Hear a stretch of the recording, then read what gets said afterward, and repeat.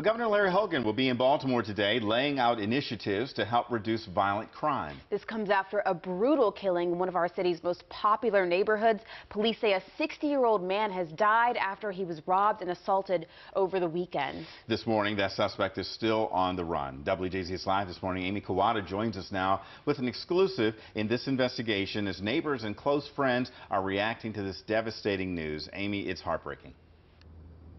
Yeah, definitely devastating loss to the community. 6-year-old Victor Malabayabas was a beloved man here in this community.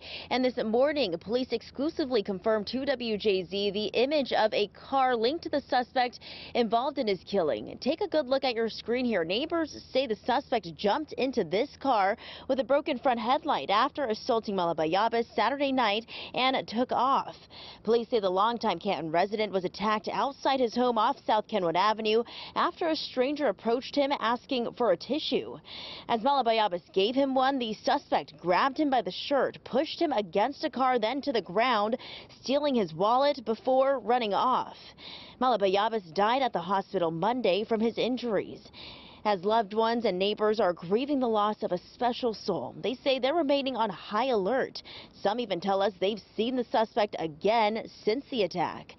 Of course, as always, anyone with information is urged to contact homicide detectives in this case. And as we know, the explosion of violence here in the city has been a big concern. Again, Governor Hogan today will be joined by the attorney for U.S. Attorney for Maryland to highlight the resources and initiatives to keep our communities safer.